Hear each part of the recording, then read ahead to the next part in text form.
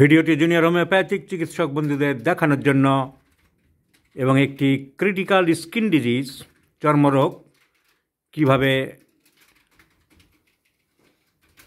কী অ্যাঙ্গেলে ঔষধ সিলেকশন করা হচ্ছে সেটা দেখানোর জন্য। একটি মেয়ে, বাচ্চা মেয়ে, বয়স 13 বছর, 13 ইয়ার্স গার্লস। মুখটা দেখাবো না, শুধু স্কিনটা আমি দেখাবো। স্কিন ডিজিজ যেটা ভুগছে সেটুকুই দেখাচ্ছি আমি। স্কিনটা সরাও।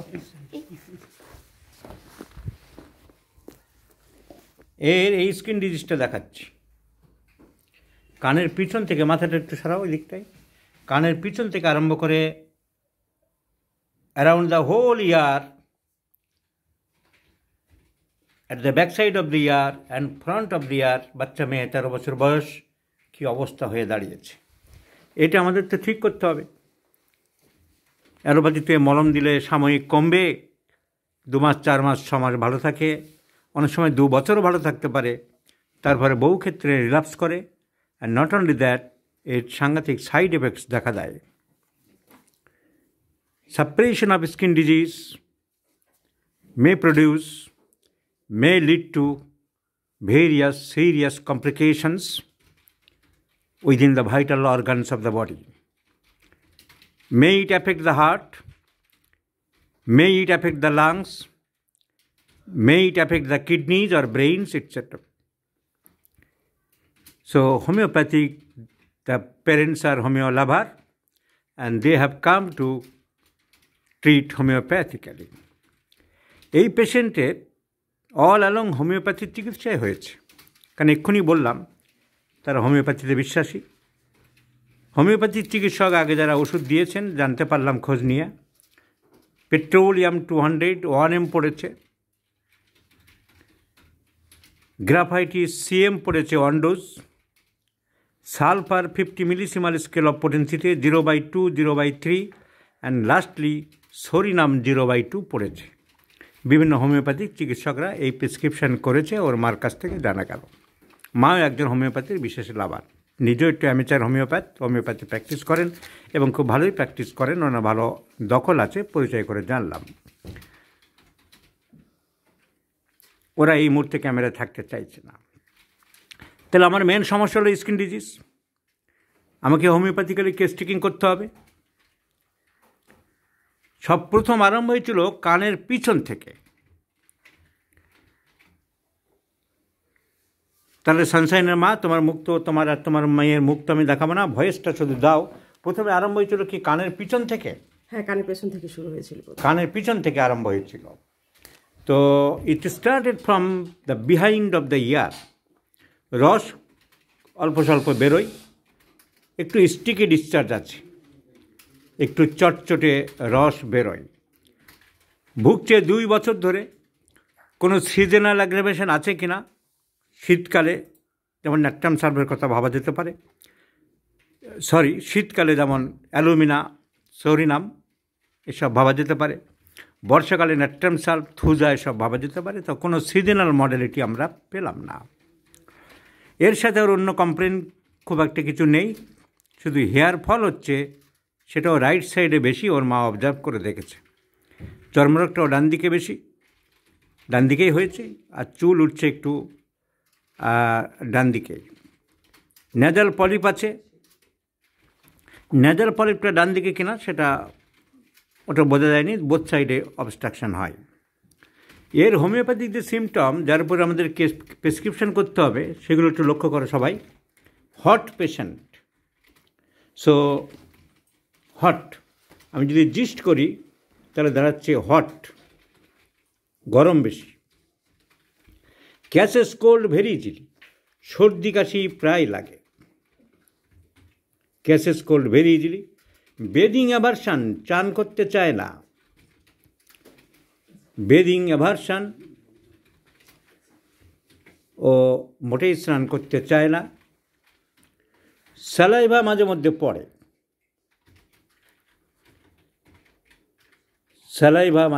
পড়ে, স্যালাইভেশন আছে। পিপাসা বেশি, থার্স্ট বেশি, থার্স্ট প্লাস। মাংস খেতে ভালোবাসে, ডিজায়ার ফর মিট। লবণ আগে খুব খেত, এখন জানার পরে বোঝার পরে সবাই বারণ করছে, এখন লবণ অত খায় না, আগে খুব খেত। Desire for salt. মাছ খেতে চায় না, aversion to fish.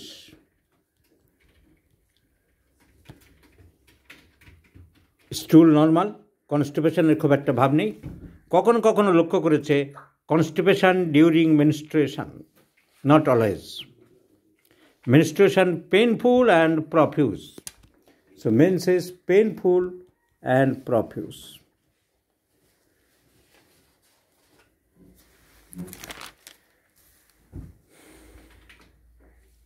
Family history tuberculosis in the two subjects. In the family history, both mother side and father side tuberculosis. Family history tuberculosis. রোদ সহ্য করতে পারে না, sun heat intolerable. সান হিট ইনটলারেবল। মিষ্টি পছন্দ করে না, aversion to fish and sweets. Aversion to fish and sweets. মিষ্টি পছন্দ করে না। রাগ বেশি, ইরিটেবল টেম্পারামেন্ট, দরজা জানলা বন্ধ করে বসে থাকে, রেগে গেলে গুম হয়ে। So consolation aggravates. Irritable, consolation aggravates. এই মোটামুটি সিমটম যদি আমরা পাই, আর এর উপরে যদি আমাদের সিলেকশন করতে হয়, তো আগে ডাক্তারবাবুরা যেগুলো দিয়েছিলেন সেগুলো একটু আলোচনা করতে পারি। পেট্রোলিয়ামের বিশেষ কিছু সিমটম নেই। শীতকালে শুধু বাড়ে, বা আঙুলের মাথাগুলো ফাটে, বা গাড়ি ঘোড়ায় চললে বমির ভাব হয়, এরকম কোনো সিমটম নেই। শুধু চর্মরোগ বলে পেট্রোলিয়াম ভাবা হয়েছে, নসোলজিক্যাল প্রেসক্রিপশান করা হয়েছে, তাতে রোগ সারার কোনো প্রশ্ন ওঠে না। So petroleum did not give any importance, did not give any relief. It didn't give any relief. Naturally পেট্রোলিয়ামের কিছু নেই, পেট্রোলিয়াম কোনো করতে পারে। গ্রাফাইটিস সিএম এক ডোজ দিয়েছিলেন। গ্রাফাইটিসের কিছু সিমটম আমরা ভাবতে পারি, যেমন মিষ্টি খেতে চায় না। গ্রাফাইটিসের মতো একটু ফিজিক্যাল মেকআপ আছে, একটু মোটাসোটা আছে। সো গ্রাফাইটিসের ফিজিক্যাল মেকআপ আছে, মিষ্টি খেতে চায় না। কিন্তু graphites is a very chilli patient. This patient is hot, কন্ট্রাইন্ডিকেট হয়ে যাচ্ছে। Graphites is constipated. এ সবসময় কনস্টিপেশন তেমন পাওয়া গেল না। তো গ্রাফাইটিসে আর তেমন কিছুই পেলাম না। রসটা স্টিকি আছে, একটু ডিসচার্জ, প্যাথোলজিক্যাল। সো গ্রাফাইটিসের কয়েকটা সিমটম পাওয়া যাচ্ছে। মিষ্টি খেতে চায় না, দেখতে ফিজিক্যাল মেকআপ, কিছুটা গ্রাফাইটিস আছে। কনস্টিপেশন ডিউরিং মেনস্ট্রুয়েশন, গ্রাফাইটিস আছে। ন্যাট্রামিউর আছে, প্লাটিনা আছে, সাইলিশিয়া আছে। তাহলে গ্রাফাইটিসটা হাতে থাকলো, পেট্রোলিয়াম বাতিল। গ্রাফাইটিস সিএম এক ডোজ দিয়েছিল। গ্রাফাইটিসের পুরো সিমটম নেই, তাই কোনো কাজ করতে পারেনি। তার থেকে বড় কথা, এরকম স্কিন ডিজিজে প্রথমে সিএম দেওয়া উচিত হয়। সিএম দিলে তো অ্যাগ্রাভেশন হবেই। সেই অ্যাগ্রাভেশন পেশেন্ট সহ্য করতে পারবে না। ফলে চিকিৎসক যদি ফিলোসফি না বোঝে, তাহলে ভাববে যে গ্রাফাইটিস ভুল হয়ে গেছে।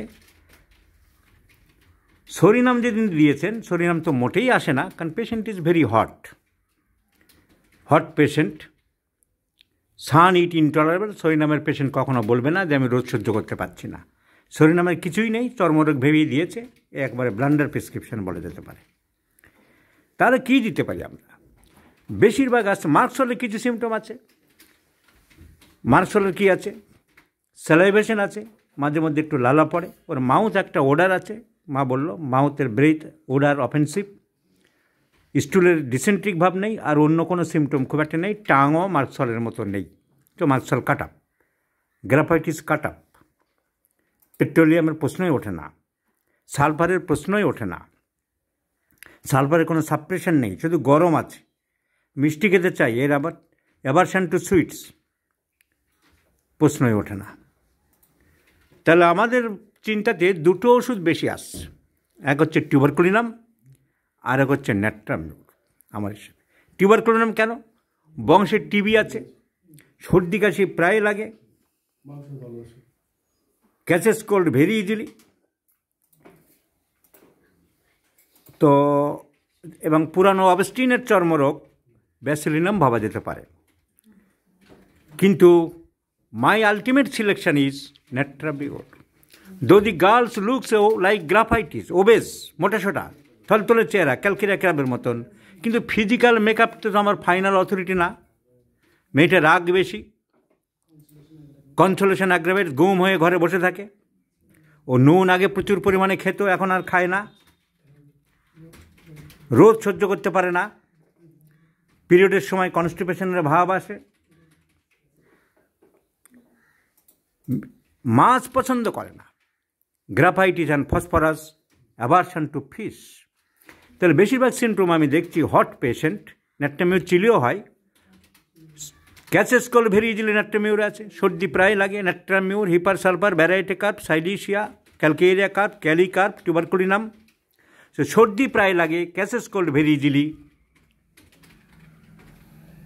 থার্স্ট প্লাস প্লাস, পিপাসা বেশি, নেট্রামিউরের পিপাসা বেশি, ডিজায়ার ফর শর্ট ছিল, এখনও আছে কম বেশি, অ্যাভারশন টু ফিশ, মাছ খেতে পছন্দ করে না, কনস্টিপেশন ডিউরিং মেনস্ট্রুয়েশন, সান hit intolerable, irritable temperament, consolation aggravates.